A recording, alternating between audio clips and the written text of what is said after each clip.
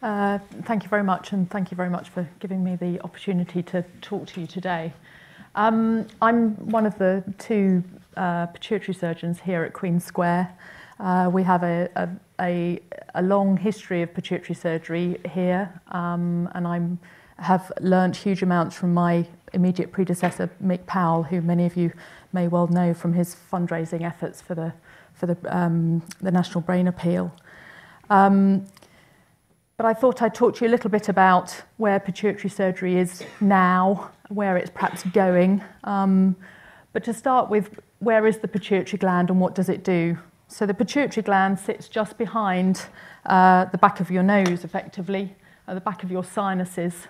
So that area there is the sinus, and your pituitary gland sits just behind that. And that's something that we exploit in terms of trying to find the least invasive way of getting to problems in that area. For something that is the size of a pea, it's actually incredibly important. It controls huge numbers of our general bodily functions. So it controls our thyroid gland, it controls our general get up and go, it controls our blood pressure by controlling our adrenal glands, it controls our fluid balance, and it also controls our reproductive organs particularly. So as I say, for something that is tiny, it is incredibly important, but it can also cause us quite a lot of problems. Thankfully, the vast majority of what goes wrong with the pituitary gland is benign. Pituitary tumours or adenomas are benign pituitary tumours, and as I say, that's 95% of what we see in that area. There are other things that can go wrong with the pituitary gland, so there are things like infections, granulomas or inflammatory responses in that area. But there are also an awful lot of other things in that area that can cause problems. So they're not directly related to the pituitary gland, but they sit very much in the remit of the pituitary surgeon's patient population, if you like. So we see a lot of abnormalities that come from things that develop into our pituitary gland, which can cause tumours called craniopharyngiomas and Rathke's cleft cysts. And we see lots of other types of tumours, meningiomas, which grow from the meninges or the coverings of the brain, and other tumours in that area. And these are just a selection of different abnormalities that you can get in that area. We've known about the pituitary gland for a very, very long time. The ancient Egyptians, about 2,000 years BC, first acknowledged the fact that there was a pituitary gland and that it can cause problems with our hormones. And they also, I think, used it as an approach to mummify bodies. But you'll be glad to know that things have moved on somewhat since then. The first operation, transcranial operation, so through the head, done for a pituitary problem was done in 1889 by Victor Horsley, who is very closely affiliated with Queen Square and particularly the neurosurgical department. He's regarded very much as the father or the grandfather of neurosurgery within the UK and was appointed as the first UK neurosurgeon here at the National Hospital. So our neurosurgical department is named after him, as is one of our wards. The first transsphenoidal operation, so as I said to you earlier, exploiting that route through the nose, through the sinuses, was undertaken in the early 1900s.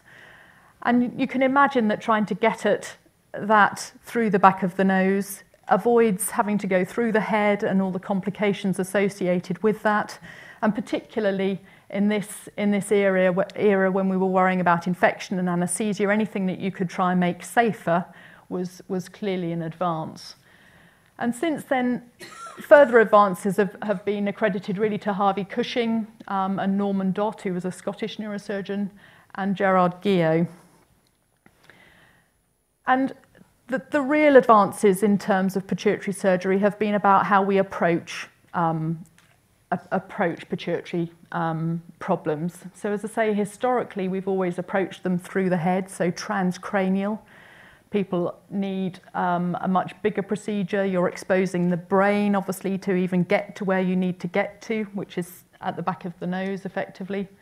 Or the transsphenoidal approach, as I say, through the nose, into the air sinus, to the pituitary gland. And you can see that this pituitary gland and this bright white dot, which is actually a normal point on the scan in the posterior pituitary, is a direct route in without having to go past any of the brain and avoiding any sort of trauma in that regard.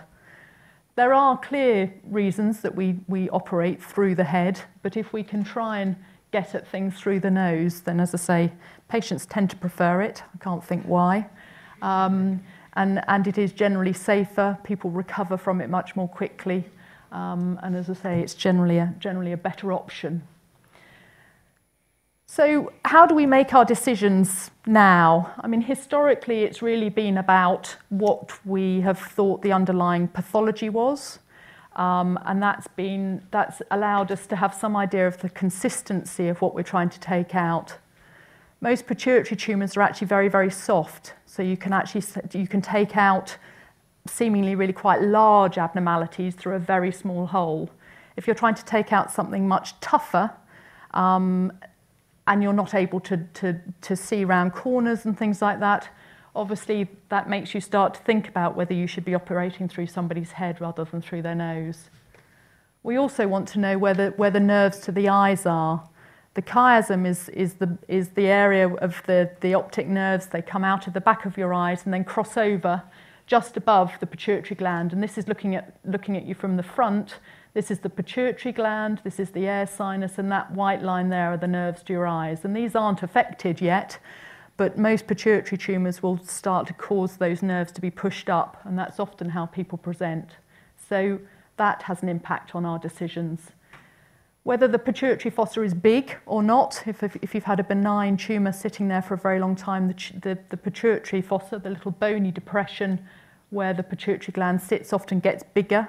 And that means that we've got a larger route into bigger things. So as I say, if it's expanded or enlarged, that can help us. And also where the neck of the abnormality is. Things are often a bit hourglass, and if we've got a big lump above and a small lump below, we might think about going through the head. Whereas actually if most of it is low and there's a small bit above, we often think about coming from below and getting at it, as I say, transsphenoidally or through the nose.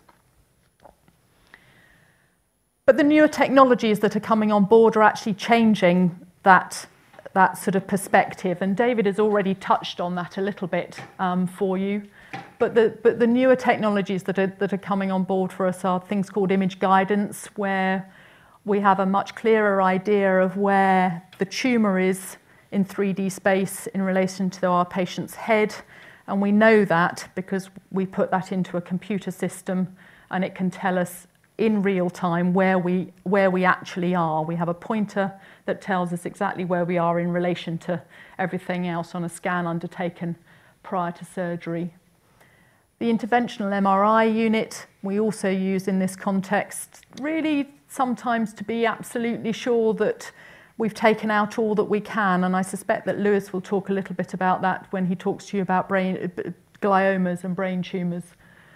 But for a lot of what we're operating on in pituitaries, we're almost operating around corners. So sometimes it can be a little bit difficult to know that you've really taken out all that you've set out to do. So the interventional MRI scan can be very useful. And David has already touched on the endoscopic techniques. But as I say, with endoscopes, you're not able to only look just straight ahead. You can have angled endoscopes that allow you to effectively look sideways. So you are almost able to look round corners, and that actually means that through a very small hole, i.e. your nostril, you can actually get a much bigger view of quite larger areas, and that allows you to see the anatomy much better.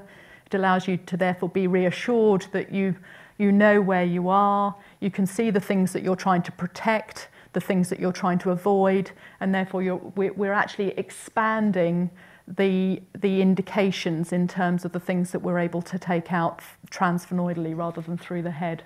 So as I say, we're not just taking out small benign adenomas in the pituitary gland, we're taking out much larger abnormalities.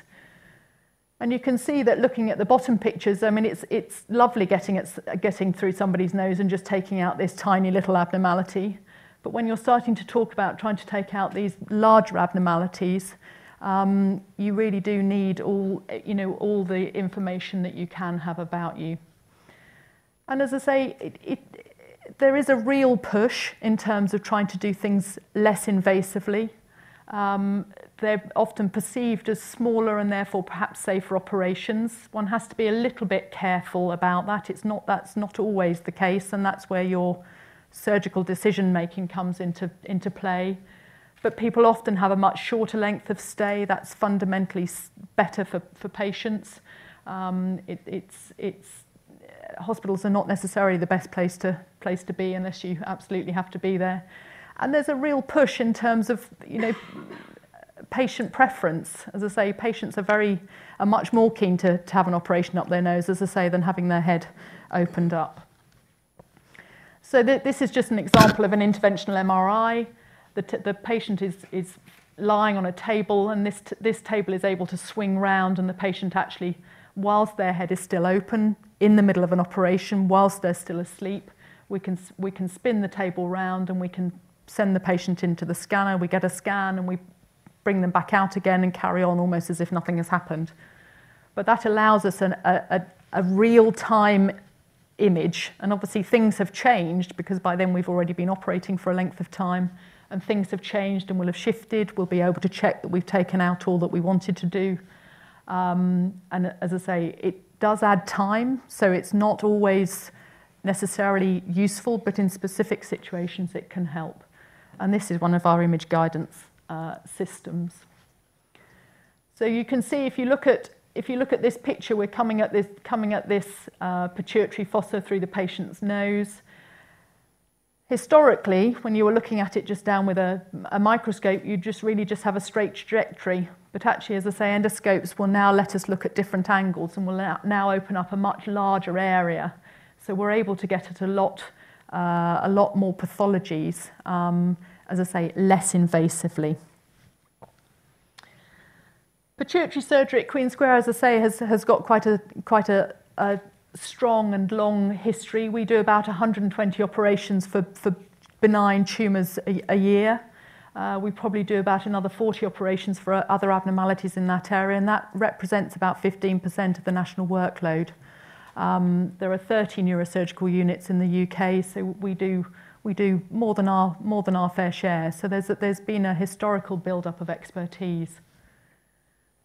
I couldn't do what I do without the rest of the multidisciplinary team, and that's probably particularly and more so in the context of pituitary surgery than it is in other subspecialty areas, although we are all increasingly working as part of multidisciplinary teams. There's the neurosurgeons, there's the endocrinologists dealing with the hormones and the consequences of what I get up somebody's nose.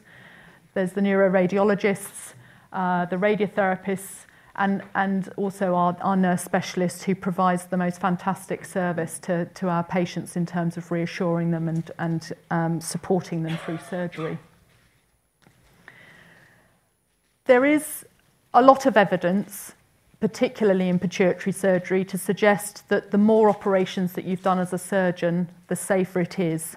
So if you ever need an operation on your pituitary gland, go choose an experienced pituitary surgeon, preferably somebody who's done more than 500 operations, because actually their risks of causing you any harm is significantly less than somebody who's done less than 200. You can see that the death rate goes from 1% to 0.2.